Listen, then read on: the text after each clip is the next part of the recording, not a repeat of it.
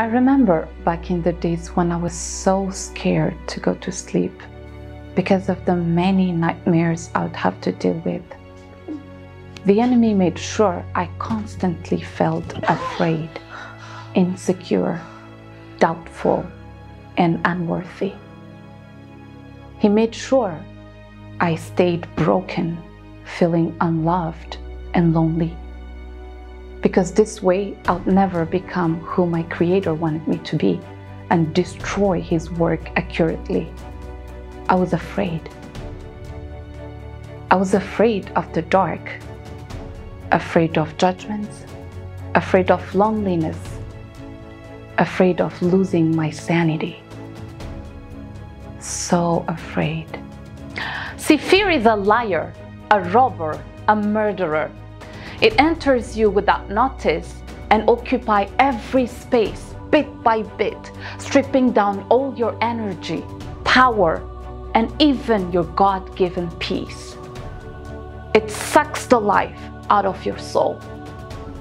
It curls you and drains you to the last drop till you become all paralyzed. Let me tell you what I realized. Fear is a choice, even more a disobedience. Fear happens when there is an absence of faith in Jesus. It's as if we're saying, God, even though you're big and mighty, it looks like the enemy is big too, and is getting bigger by the day. Life uncertainty is huge. My sickness, gigantic, and my worries, so many. God, where are you?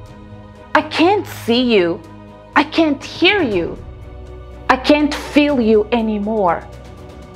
Where are you?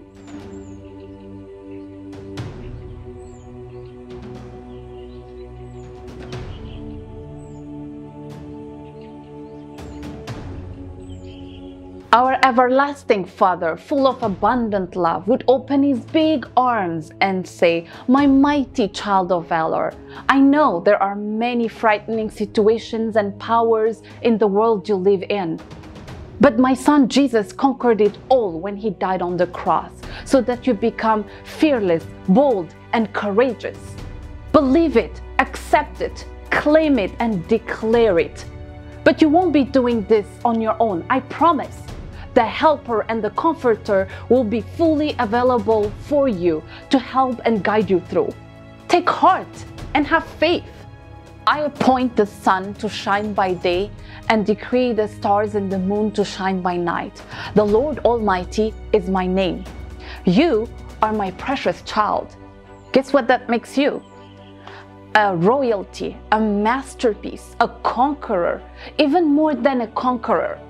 I created the whole universe. My powers are beyond your imaginations.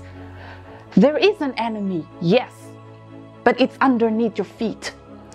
He might form weapons against you, yes, but it won't prosper, and he knows it. So when fear comes at you like a blood-sucking bug, treat it like a mosquito.